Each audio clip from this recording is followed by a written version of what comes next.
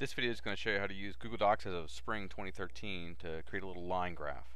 So I've got some information on the screen in a spreadsheet. I've got time versus distance. What I'm going to do is I'm going to click on the time cell, hold the shift key down, and then click on the bottom right hand corner where it says 12. So that selects a block of space. Then I'm going to go to insert and go down to where it says chart.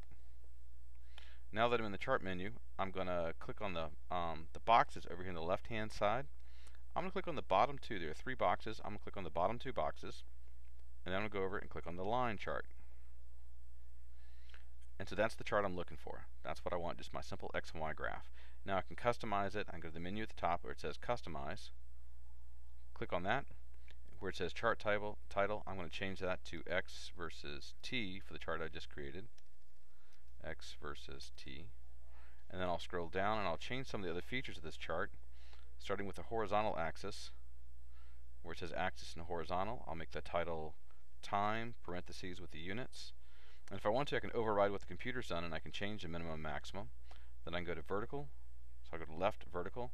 Where it says title, I'll type in distance and put the units in parentheses. And then if I want to, I can override that as well. And that looks like my chart right there. Then I'll click insert. And there's my chart, and I can drag it around to where I need to move it on my screen. And that's how you do the line graph.